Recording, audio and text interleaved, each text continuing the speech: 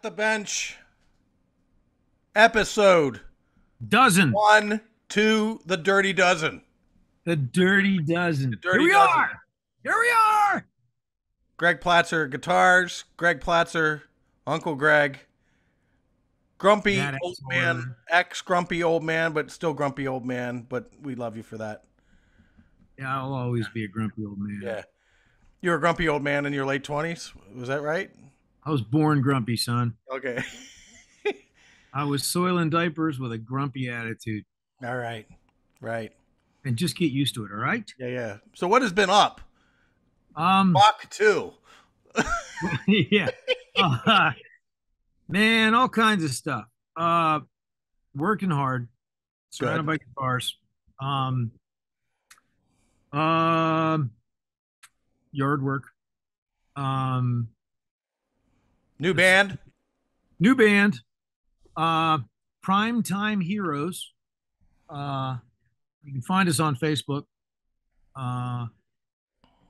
It's my old buddy Brian Seneca, who I do an acoustic gig with the first Saturday of every month. Your stepbrother. Yeah, there's plenty of room for activities. We play the first Saturday of every month at a place called the Blue Sky Tavern. Yeah, very enjoyable. Oh, I love that place so much. Eric Fee, the owner, is just amazing. Yeah, nice guy. He came up to me and he introduced himself, and yeah, he's terrific. He's just terrific, and he gets it. He's a music fan, and he knows how to run a club, and it's just a great time. So first Saturday of every month, and the band I was in for 25 years, Grumpy, ended last fall, and so I had the first Saturday of the month reserved for Grumpy. So when the band broke up, I went to Eric and I said, "Hey, can I still have the first Saturday of the month?" He goes, "Man, do whatever you want. You know, you want to do a circus, go ahead." And so I called my buddy Brian, who is one of the closest things I've had to a brother, and he's a ridiculously talented individual. And I said, "Let's do an acoustic night," and we started doing that. And they're just everything's legal, you know. Like you start a song, we're gonna finish it, and we take requests. And I just got a note that my internet connection is unstable. We'll see how that plays. Yeah. But yay.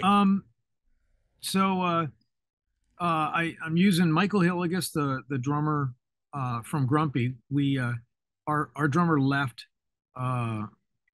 actually like in the middle of the night. He started booking with another band, didn't tell anybody. So we went through this arduous audition process and ended up with a fantastic drummer by the name of Michael Hilligus, late of the Chris Woodward band. And I've known him since he was a kid. So Chris Woodward is what kind of music? Country. Okay, got it. Northern PA, and he's got records out nationally, and great songwriter, really, really good fella. So we needed a bass player, and I had several people that were going to audition. And the first guy in the door I met, he was the drummer in a country band called Chapel Hill. And I met him at a gig where I was playing with my girlfriend Sarah's country band, the Grant Bryan Band. And I had no idea. No, he was the drummer of that band. He was a drummer at Chapel Hill. Okay. And we talked about Harleys. You know, we talked about bikes and stuff like that. And then I found out that he actually has a degree in music, and he ran a guitar center. But the coolest thing is he's co-owner of the Green Room Recording Studio, and which is a nationally known recording studio. And so he wanted to audition.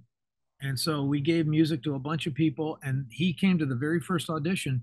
And we actually didn't even start in on the audition songs. I just started throwing shit out there to see how he would react.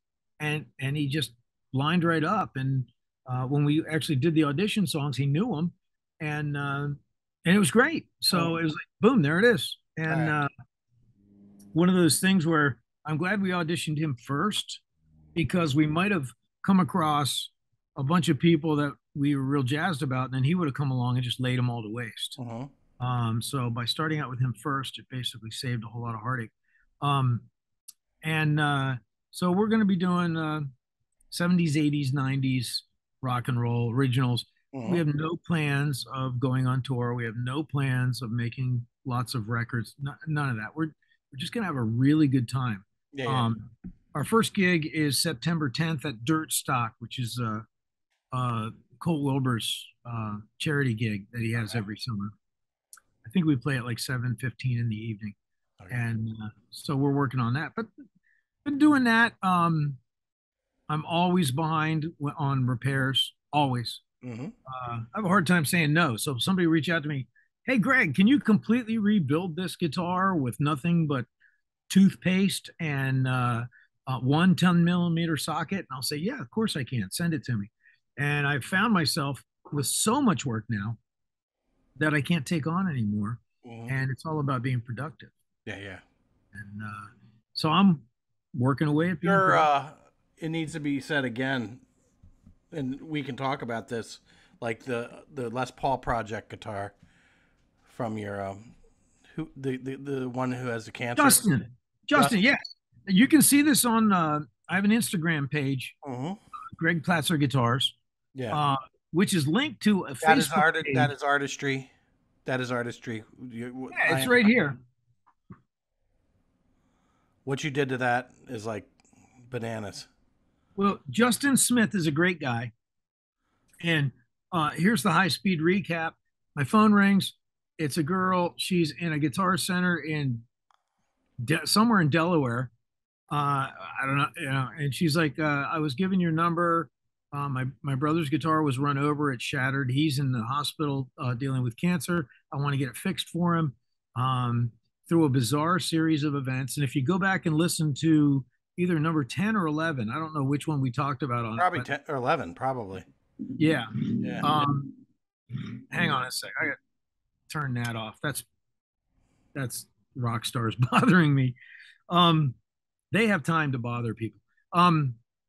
But anyway, I end up with the guitar. It was completely shattered. Um, most people would throw it away. But this kid, I wanted to do something for him. And so if you go to my Instagram, you'll see that it's the Step by Justin. step. And the headstock was completely shattered. And there you can see it is no longer completely shattered. That is, And yeah, it's kind of hard in this lighting. There you go. it looks perfect. In this lighting, it looks perfect. And Nothing's happened to it. but yeah, the lacquer's curing. And and he has a gig in October. Okay. And I told him that he has to do the easy part. He just has to, basically survive cancer. I'll do the hard part and fix his guitar. Yeah. And so that's what we're doing. And he's, I'm just, I'm happy to have met him. And, my dad had cancer. He had 12 remissions over 20 years. Um, and so I got a soft spot for Yeah. anybody that has to deal with that kind of stuff. And this Justin is just a great kid. And now to me, he's a kid. He's like 30 years old. But and it's a kind of like a cool personal challenge to make this guitar work again. Mhm. Interesting thing is, I put it up on my Instagram, and within 5 minutes, somebody called me up and said, I want to pay for that repair. I don't care what it costs. I'm going to pay for it. So Justin doesn't have to pay for it. That was paid for 5 minutes after I posted the first pictures. There's good in this world. The musician community is amazing. And um, this guy from Philadelphia reached out and said, well, what can I do? And I said, well, he needs a case. A couple days later, a case arrives, a brand new case. Um, um, I've been asking some of my rock star friends to shoot little videos and send to him to inspire him. And it's just good to be part of something like this. Good energy. And I look forward to us, I don't know, that might be we might be at 17, 18 by the time, Yeah. Yeah. he actually plays it on stage. But I can't wait to show you pictures of. And he's a shit hot guitar player. All right. I can't wait to show you pictures of him playing his guitar on stage. Mm-hmm. But yeah, the How musicians far come do in. we have to go? Well, the lacquer is curing. Okay. How long does that take to cure? Several weeks because I use nitrocellulose lacquer, Okay. and I've been taking it up and letting it sit in the sun, which is kind of like speed curing it because it's been so warm lately. So it's comfortable to do that. Mm-hmm. But when you warm it up in the sun, the lacquer gets really really soft, and until it's cured. So then you have to be super super careful not to touch it afterwards. So that's why I started doing this. I took a wire hanger and I cut up, made hooks on the ends, and now you can see there. I just hang the guitars up by their butts from the ceiling now, most of them, and that way I don't have to touch the guitars. And now I just put light in the background. Like anybody cares. Mm-hmm. But looks like a working area at the bench. This is the bench. Yes. This is the bench. Here, I'll show you.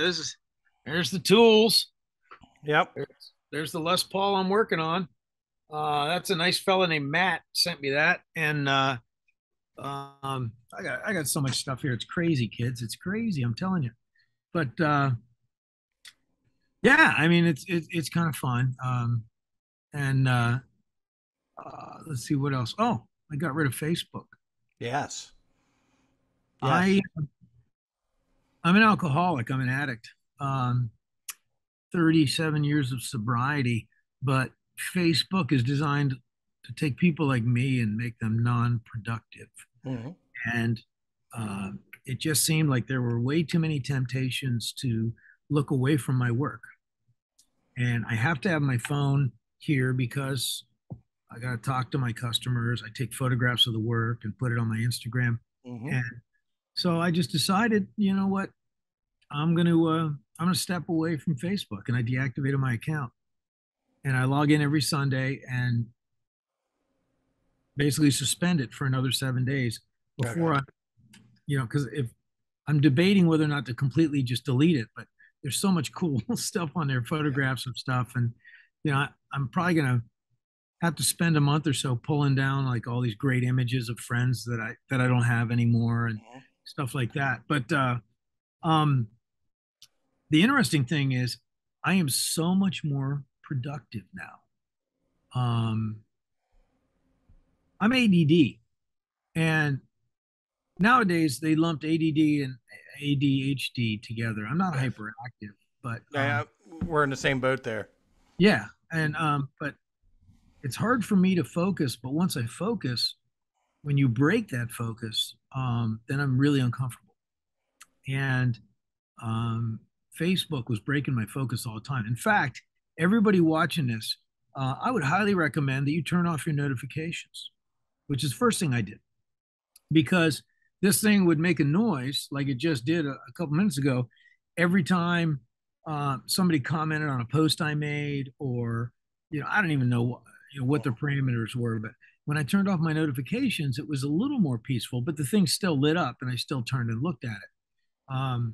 By not having my Facebook, my bandmates are pretty pissed because it's an extra way having to publicize a band and don't have a Facebook page, especially since like I have the widest reach of everybody.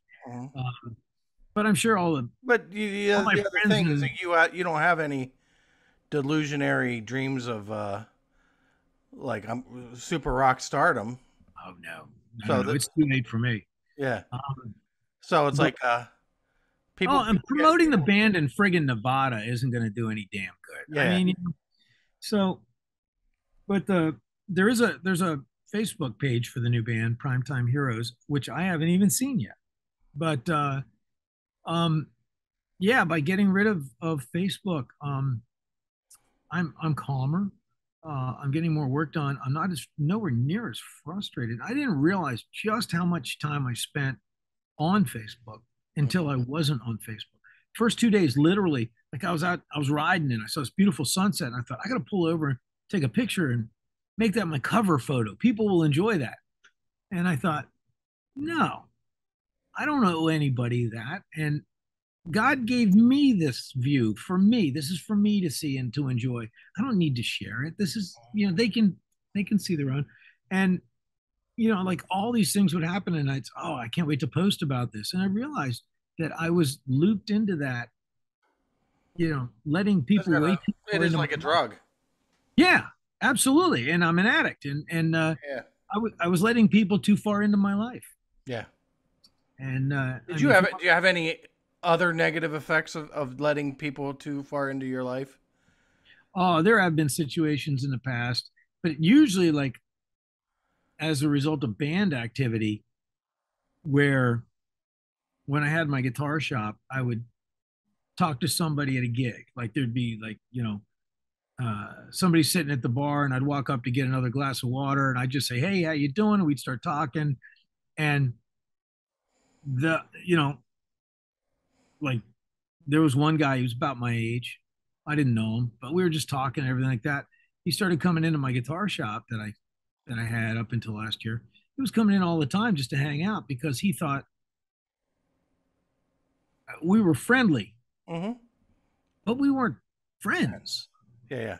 But he was coming in all the time, and he was actually getting underfoot, and he was acting as if he belonged there. Yeah. Because he had this bizarre delusion that because I talked to him at a bar gig, that he was now part of the inner circle and stuff like that. Yeah. And it was an uncomfortable thing when I actually had to say to him, "Look, man, I'm glad you came out to see my band. Interesting thing is, he only came up the one time. He didn't come see us anymore, but he would come into the store." Yeah. I don't know. It was just a weird thing. And so, Mm-hmm. yeah, he got too far into that. He didn't come to my house and kill me while I slept, but, it was just kind of like, you know what? No John Lennon. Yeah. David Chapman. I'm a very friendly person, and I guess sometimes I might be too friendly, but I'll take that chance. I'll take that chance. Yeah. What's up with you, man? I've been doing all the talking. Talk to me, buddy. Yeah, I'm building my empire, one brick at a time. Tell me about this bass you want me to work on. Where'd you get it? It was gifted to me, and a student of mine died. Oh, that's a terrible way to get a guitar. Yeah. So it was a 69 or 70 precision bass. Cool. So I have heroes in the bass world. Like my Excalibur bass is Warwick. Uh-huh. But that doesn't do everything. Warwick doesn't do everything. It's like I have like Jamerson, like my George Porter Jr. Yeah. Yeah, those kinds of things, those kinds of sounds. I want a bass. Can't see Carol Kay holding a right. Actually, she does Ibanez these days. That's kind of like whatever. Well, I mean, back in the day. I mean, now. In other words, how relevant is Carol? What Kay? I would say is, I would want a Carol Kay sound. Yeah, like 1960s and 70s. That would be what I would be going for. It's like having flat wound strings, but it not feel like I have to muscle it to play it. Yeah. So, and also, ever tried half round strings? What is a half round? Half round. Yeah, D'Addario makes half rounds. Okay. And I put those on lots of customers' basses because they're also called ground wounds. Other brands would call them ground wounds. Okay. But the idea is a round wound string, particularly a bass string. Let's see. Oh, I got one of Elwood's string packs here from ZZ Top. These are so thin. Those guys use the thinnest damn strings. All right. I can't even imagine how that works. These are 40 to 95. I mean, it's like actually that is my Warwick. Really? Yeah. I'm a 45 to 105. Well, when I had when my jazz bass was the main bass, I think basses, at least in my experiences, certain basses ask for certain gauges. Absolutely. Okay. Absolutely. So my jazz bass was a 45. Yeah. But I put 45s on it on the Warwick when I first bought it, and it was like, no, that's not the feel. Is it a 35-inch scale or a 34-inch? I have no idea. That's where you Yeah. come into play. Well, That's why we are different. for those of you that don't know, let's see if I should know because I bought the thing in 2000. Well, there you can see the windings, and Yeah. essentially on a bass string. Well, these have that ridiculous tape on them, but on a bass string, the thinner ones just have a round core wire or a hex core wire, depending on the construction, Mm-hmm. and then a winding around the outside. And then when you get to the bigger strings, there's actually 2 layers of winding. Mm-hmm. So to get the bigger diameter, and on this bass, it's round wound. So the original bass strings, and when bass kind of came out of the upright bass thing, those had flat wound, so it was like tape wound Yes. around the round core. And flat wounds are very mellow and rich sounding, and when you move your fingers around, there's no squeak. Yeah. Round wounds tend to be bright and brash and spiky and Which but is which is in a lot of things is fine. but when you move your finger, Yeah. you can hear that noise. So I don't know who came up with it, but D'Addario, when I had my shop, I sold a shit ton of these D'Addario half rounds, which are round wound strings. But what they do is they grind the outside flat. So they take 1/3 of the winding away, and it feels like you're playing a flat wound, but you get a lot more bounce like a round wound. And so basically, half rounds sound like perfectly broken in round wounds, because when you first put round wounds on, they're too bright. In other words, every time I tried the flat wounds, it's always a muscle thing. In other words, they were always way too thick, maybe, And dark. and the They neck hit them wasn't hard to adjusted. get some tone. Yeah. Yeah, And and it's so I don't. In other words, and then you remember cheese. Okay. I had cheese on my omelet this Okay, so morning. he was a Krypton City Blues bass player. Blues One bass of the player in Harrisburg. 400. Yeah, Yeah. but he was the main dude. He was like old school, precision man, and wonderful Yeah. bass player. What was his name? His real name? Pete Nezticker. Pete Netzik. Yeah, Yeah. yeah. So he's a wonderful bass player, but and he had a precision bass, and he had the flat wounds, and I played he's not struggling. There's no struggle in those. In other words, I know it's how the bass is set up. That is that, and then there's the strings. But the other thing is, it's a 50-some-year-old bass. I'd like you to look it over if there's anything that can be done so it doesn't feel like a 50-year-old bass. Oh yeah, I'll take care. Like then that's gonna fall apart if I use it. I don't. You have the Greg's Bench Easy Pass. So So, but get it's it like up to me and I'll get you hooked up.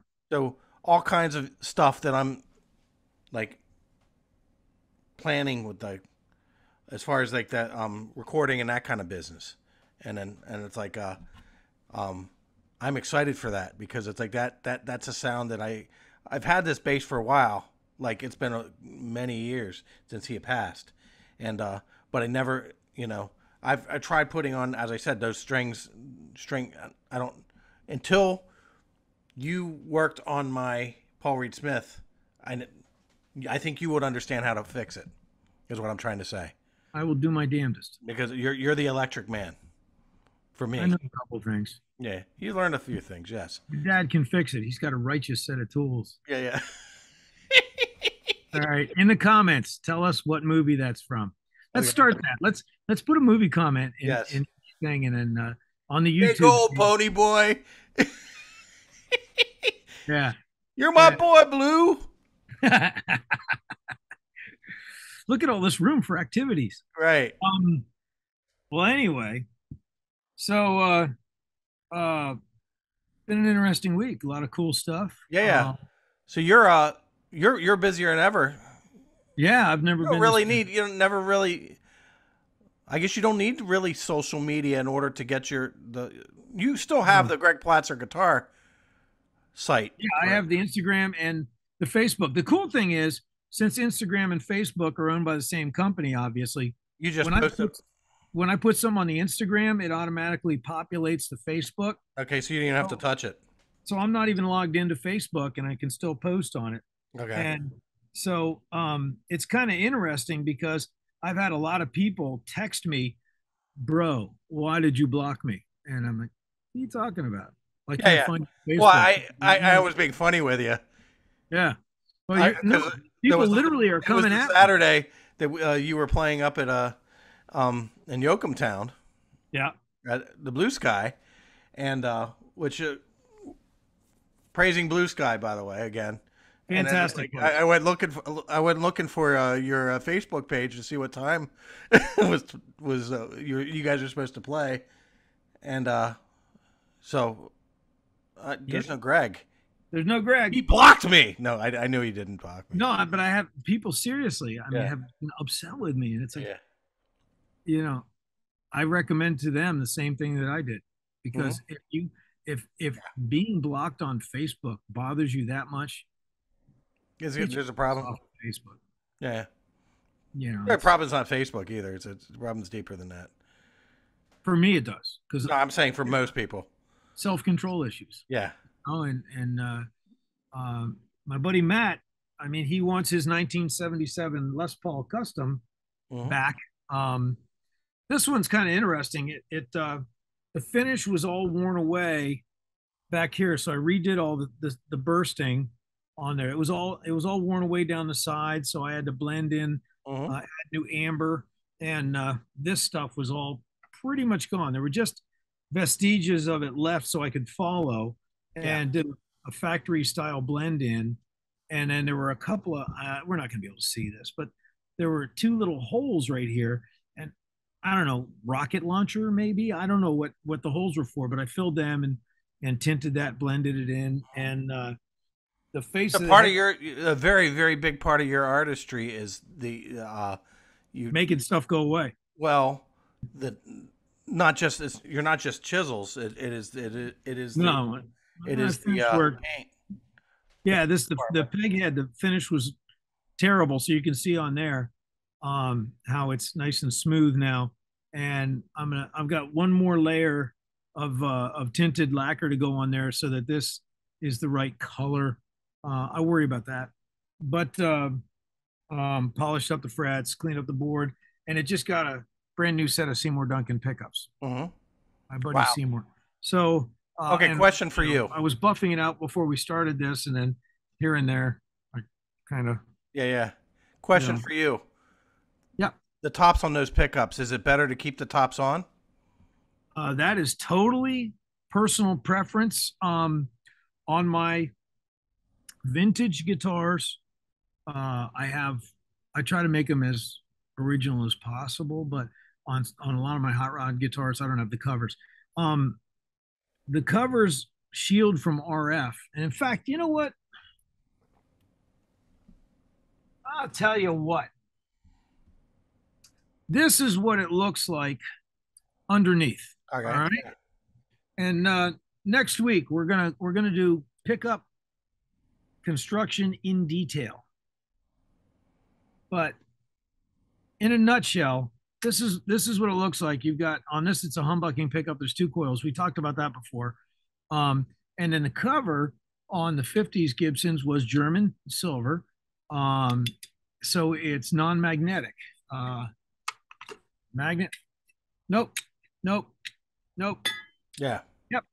So, and then what they would do is they would put it on and then solder it on, and that would shield the pickup from neon and all manner of radiation flying around in the air around us. In the late 60s, people started taking the covers off because they thought the pickup sounded hotter without them. They thought the pickup was actually getting in the way of the tone. And actually, they don't sound any different without the cover. But what people don't realize is with the cover on, you got it that far away, All right. But when you take the cover off, a lot of people ended up putting it closer. All right. Closer, proximity effect. It's louder. Yeah. So just because the pickup is now closer to the string, and it's a little more convenient when you have the cover out of the way, Yeah. you can get the coil closer. Yeah. All of a sudden, the louder, That, punchier, more dynamics. yeah. Well, it's not because the cover was there. Yeah. It's Yeah. because the coil is now closer to the string. Okay. Well, so I when I was younger, I took the covers off every damn thing, I think and it looks cooler. yeah, it definitely looks more hot rod. It's like taking the on a 32 Model A, you take the sides of the hood off so you can see Yeah. the engine. Yeah. But it's not as practical. I sweat like a pig on stage, and the covers also protect the coils from your sweat without trying. I don't think anybody was sweating that hard into their guitars back then, Yeah. but it's not unusual for me to have to uh, replace a pickup after a while because the sweat gets in there and just wreaks havoc with the wire. Yeah. Um, but when you see me play, um, usually if there's covers on there, it's an old guitar, and if there's no covers, it's a newer guitar. Yeah. But I just got a cool one. Rod, you talk to the people while I get this, and then we're going to All right. sign them. All right. Hi, people. He's just got a new one. He's going to get it. Les Pauls abound.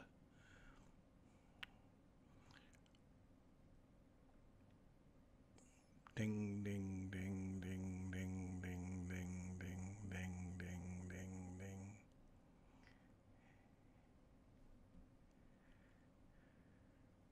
Now, I don't name my guitars because if I call them, they don't come. So there's no point in naming them. Yeah. This one has a name. Okay. I present to you Oh, I saw that. Yes. Liberace. Okay. Look at that. Is that crazy or is that Yes. crazy? Yeah. Yeah. It's a 2009 Gibson custom shop, Les Paul custom. Yeah. They made 5 in this color. All right. I had to have it. My buddy Richard Riley from the Bo Deadlies had it. All I've right. been after him for years, and we ended up doing a thing. I traded him an old Guild hollow body and a pile of lettuce, and I got this guitar. I promptly changed the bridge pickup out. I put a new Schecter Pasadena Plus humbucker in there because it's a perfect pickup. Mm-hmm. And I had to find an old Gibson cover to put on it because the pickup came open coils and it was zebra like that. It was a black and a cream coil. It would not look good on there. Mm-hmm. And I kind of like the way the covers look on this guitar. I put lightweight tuner buttons on, and they just happen to match the aging. He's got such a good eye for guitars, Oh, Richard. thank you, thank you. Gotta have a good eye for something. But I just I love this guitar so much. It's so over the top. Mm-hmm. And most of my guitars, if anybody out there knows me, they're vintage Les Pauls and they're all beat up. I like beat up guitars. This one's actually pretty, Mm-hmm. which I don't have any pretty guitars, and this is a pretty guitar. You have the ability, because I've always said that Les Pauls have a personality, and it's not all Les Pauls feel the same way, but you understand how to make them. Yeah, there's certain things you can do. There's certain tricks you can do to make them completely playable. In other words, they have different personalities. Neck. Well, a lot of the things I did to your PRS, Yeah. I learned from working on Les Pauls Yeah. and rounding off the edges of the fingerboard, cleaning up the edges of the frets. They're so you're not cutting yourself when you go like this. Yeah. Yeah. And my girlfriend loves Telecasters. Sarah Sheriff is her name, and she loves Telecasters. She has a PRS endorsement, so she loves Paul Reed Smith guitars, and she's endorsed by Breedlove Guitars as well. And for her, Telecasters or PRSs feel good. Well, I have one PRS. I have a DGT, David Grissom Trim. It's a great guitar, but I've had tons and tons of PRSs, but they don't work for the way I approach guitar. Mm-hmm. It's an essential thing in my arsenal, but it is not the only Yeah, tool in my yeah, toolbox. I tend to play Les Pauls or Les Paul style guitars, and maybe down the road we'll talk about that because Schecter USA makes amazing guitars, and they've made me some really cool ones. Actually, I just lied to you. I have two pretty guitars. I have another one that I haven't used on stage yet, so it's still pretty. Um, so that'll be a future thing. We'll Greg and Rod's guitar of the week Yeah, maybe. yeah. So One this more week's thing. One guitar of the more week thing. is So Liberace. Liberace, I saw the work you did on creating Brian Seneca a 3 pickup Yeah, yeah, he was just here, the mod. Greco. Yeah, Yeah, yeah. So what you were able to do, and this will be something we talk about in the future. Um, Taking a guitar that is not necessarily like how many different companies made Les Pauls, like almost lots. identical. But Greco, it needs to be said, that was a guitar for the Japanese market, never intended to come to the United States. Yeah.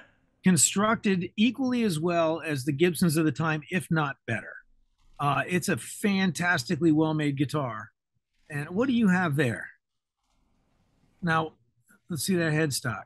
Oh yeah, Orville, also made in the same factory, Fuji Kangaki. Okay, so this guitar is wonderful.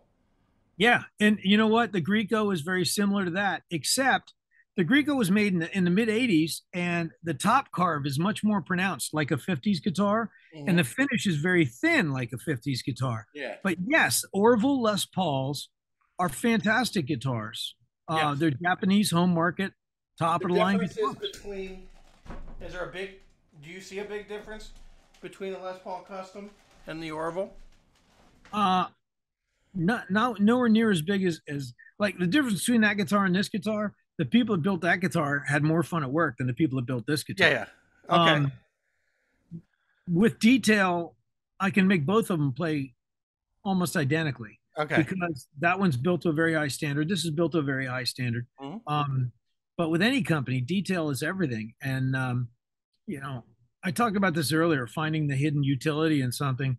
And when you're making 7 of these, 12 of these, 20 of these a day, you can't detail down to the nth degree. Yeah. When you brought me your PRS, it was in great shape, and it was Well, that's back when and you know better than I do, but that guitar is 30 years old. Yeah. Ish. Yeah, 30-ish. Okay. Back then they were personal. They were very much, hands were still being made in some way in the making of the guitar. The hand still was a thing. And still are at PRS. I got to say that's well, especially really the Maryland ones. And this is a Gibson custom shop, so supposedly, it's held to a higher standard than just a regular Gibson production. That being said, I think their standards are pretty uniform.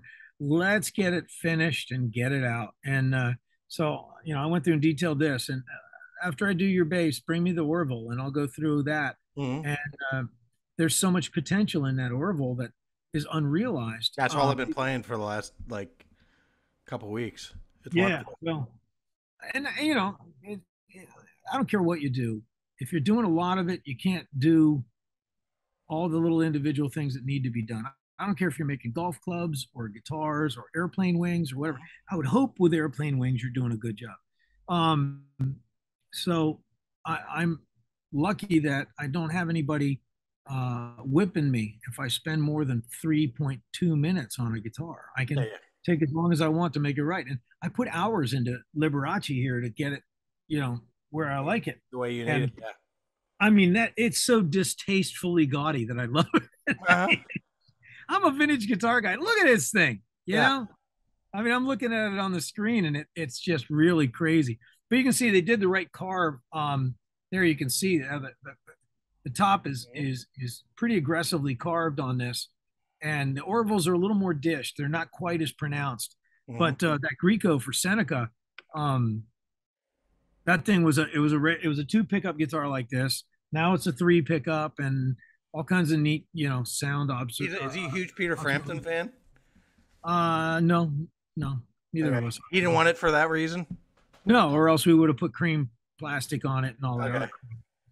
No, the idea was to make it look like a Steve Marriott well-worn. too, I think, right?